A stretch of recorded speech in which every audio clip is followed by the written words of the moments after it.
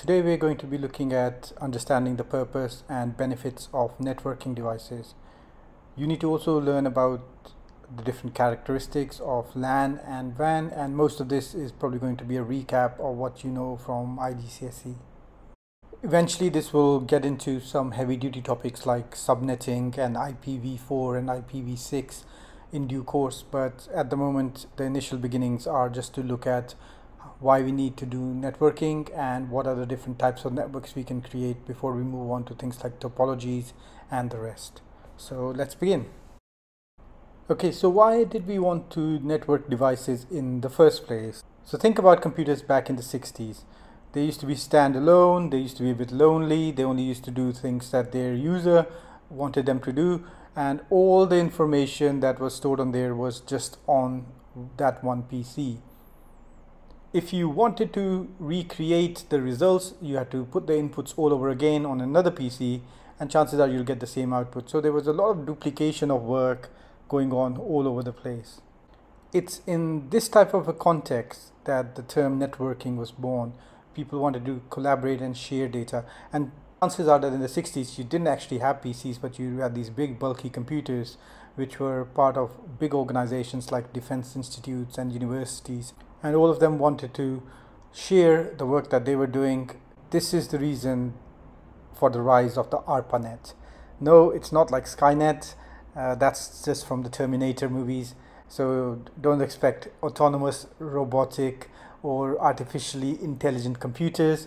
That's not what this is all about. It was just a group of people who wanted to connect computers together, and that was the reason for the first network to be created back in the United States.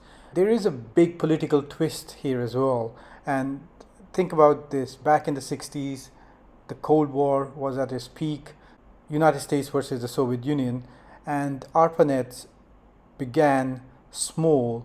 So in 1969 there were a few computers on the west coast of the United States. Then it moved across to its first cross-American link between the East Coast and the West Coast, and then a lot of universities around each coast started linking up, and by 1972 there were quite a few across America, and by 1977 it became quite a big network.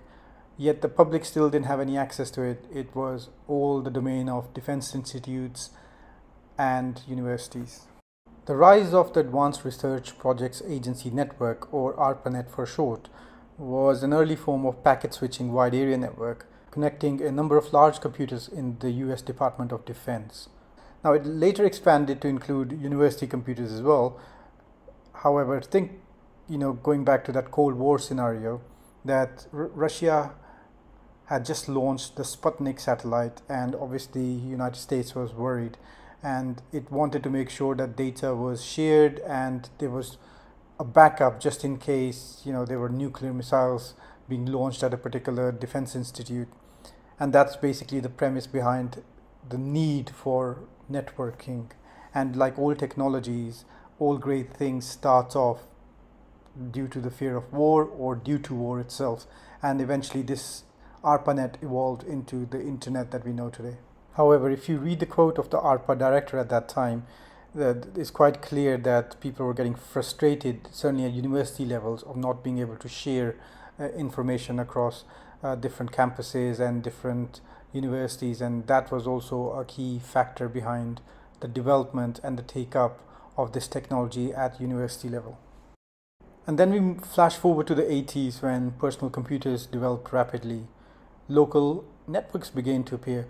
Now back in the 60s and 70s, the computers used to be very large, so you needed to have a lot of clients to access these computers, and networking's purpose was to kind of create these clients who can connect to these big mainframe computers at universities without actually having to travel there, and they could access and run their programs.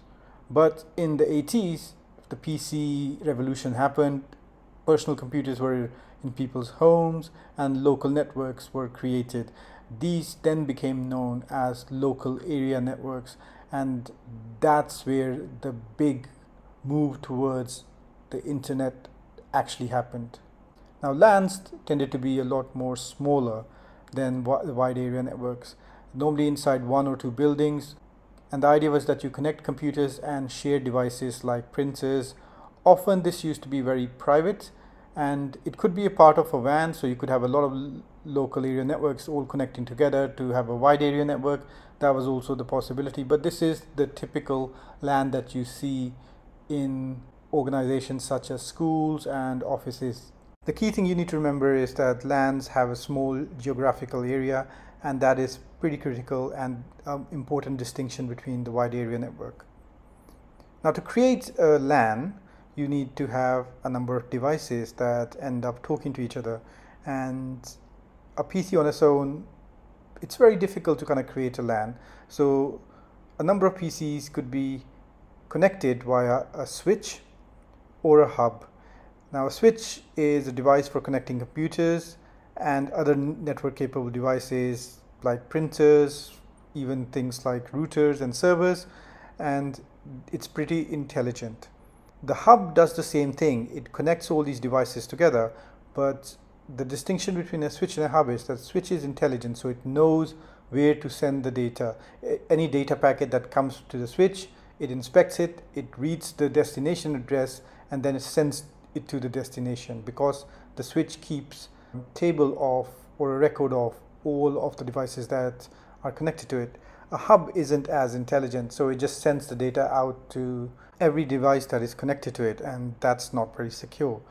Of course, then you had devices like the router, which allowed you to connect different networks together, and then obviously there is the modem, a modulator and demodulator, and we're going to be looking at all of these devices in a bit more depth later on as well. So all you need to know for now is that router is a device for connecting computers and other network capable devices together. It allows you to form a network, and it also allows you to connect to other networks. A modem is simply a hardware device that converts data from a digital format to a format suitable for use over a telephone wire. Of course, as technology evolved, we had the ability to create wireless local area networks, which are similar to LANs, but there are no wires and cables. So a LAN would probably require an Ethernet cable to connect devices together. A wireless local area network doesn't. So no wires, no cables.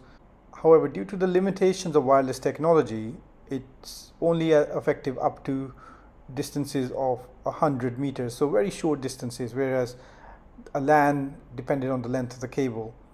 Now, these wireless access points or routers use radio waves which go up to 100 meters, or infrared signals which are about 1 to 2 meters. You need to know that the key technology or key hardware that we use is the wireless access point, and again we'll look at this in a bit more depth later on in the series of lessons. So let's move on to the wide area network or WAN. These can consist of end systems or intermediate systems, and the difference is that an end system does not connect to any other system, so it could be the endpoint of a wide area network. So for example, a school LAN which doesn't connect to another LAN, whereas there will be systems which are called intermediate systems which connect to a lot of these end systems. So think about a citywide network in Beijing, for example.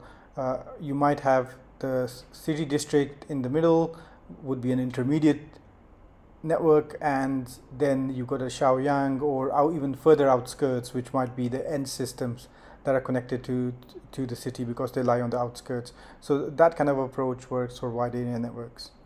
Now that's the end of this particular segment. For now, you should know the difference between a LAN and a WAN. You need to know the difference between a switch and a hub, and what's the difference between a modem and a router.